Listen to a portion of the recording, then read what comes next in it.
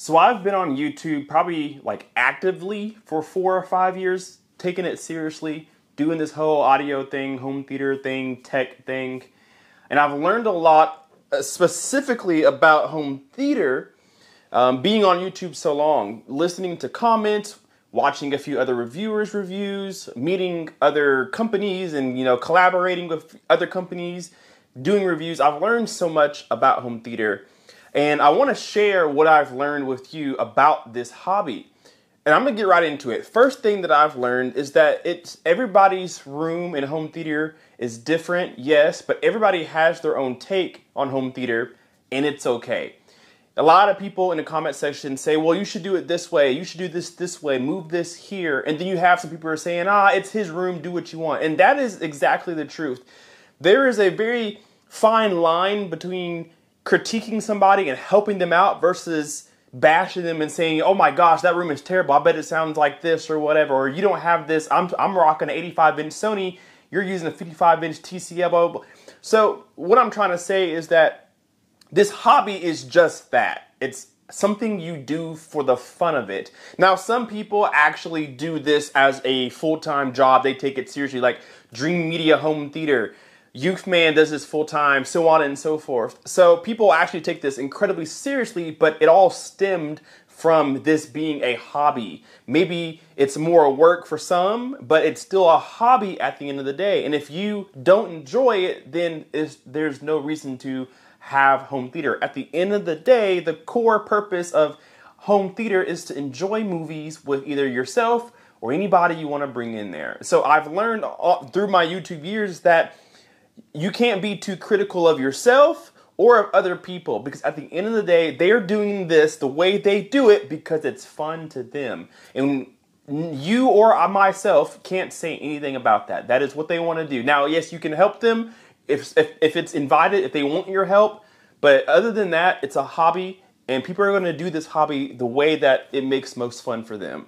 Another thing that I've learned about home theater because of YouTube is that doing your research can take you a long way. But not only do you want to do your research, you always want to get a second and third opinion. At the end of the day, YouTube is a giant search engine where you can type in how to do this or what does this mean, and somebody has probably made a video on it, and most likely multiple people have made a video on it.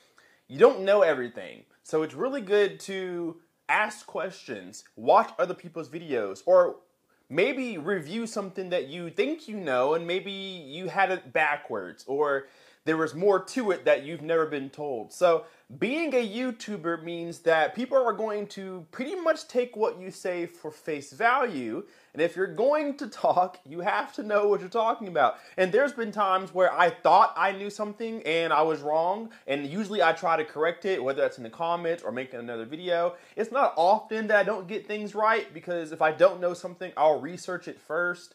But whatever I say on YouTube, people are going to trust me, especially if they use what I say and the results are positive, or it comes out to be just like how I said it.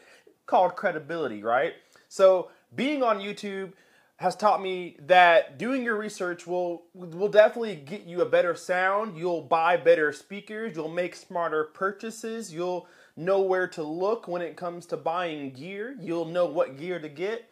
And you can do that through YouTube, do videos. You can do that through forums, whatever. There's online reviews, articles, things like that.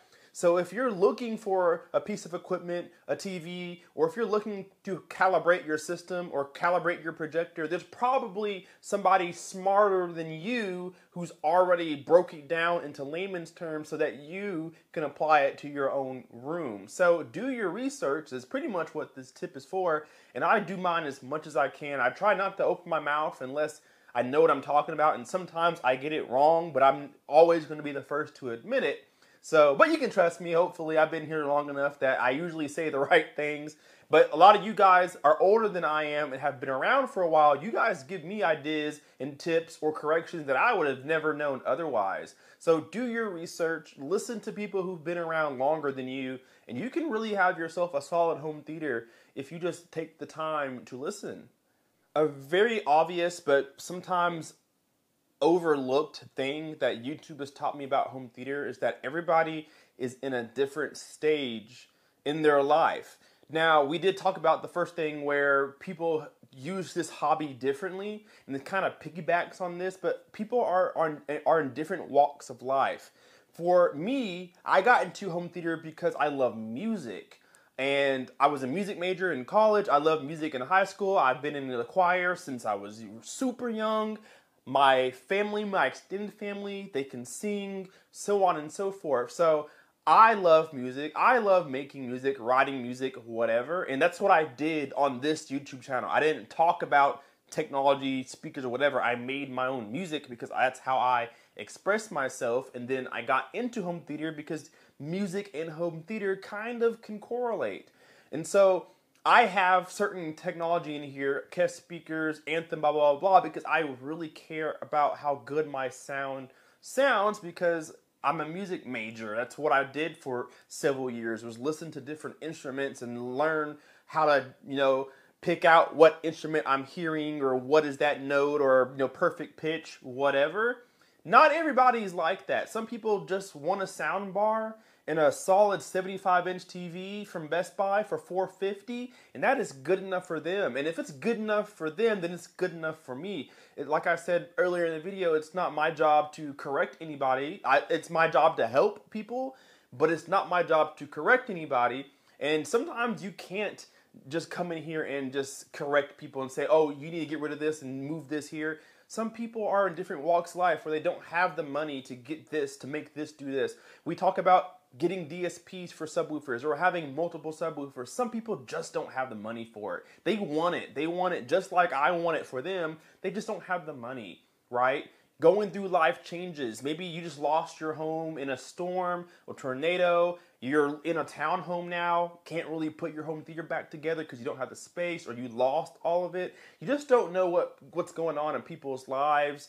I've sold some of my own home theater gear because I needed money. I needed money to get other things or do things that are maybe more responsible than buying speakers. So I sold things so that I could buy something else. So you just don't know where people are in their life. And it's a blessing to me to be a YouTuber because a lot of people trust me enough to put in the comment section, hey, I'm going through this. Here's all that I have. What can I get for this much money? Or I'm on a very tight budget. I just did this, going through a divorce. I want my home theater back, but don't have the money for this. So what do you recommend around this price point? Things like that. Some people email me and say, hey, just watching your videos and your charismatic energy is really fun to watch. I watch you more so because you're fun to watch than the home theater itself. So a lot of people are in different parts of life, and we can't just come in here and say, this is terrible, change this, move this here, pack this up. Why did you buy this brand over this brand? Whatever. It's not our job to do that. And YouTube has taught me that. Now, I didn't do any of this before YouTube, but I have almost 35,000 people subscribed to my channel, and I have well over 1 million unique views on my channel. I've talked to a lot of people. So I get the blessing of learning a lot about other people and their lives, and you guys call me on video chat and show me your homes or send me videos of your home theaters. You let me in your space, and I've learned that there's a lot of people who have the same passion of me, but at different levels because of where they are in life. And I think it's really cool at the end of the day, but you have to be careful to not offend anybody, especially when it comes to social media.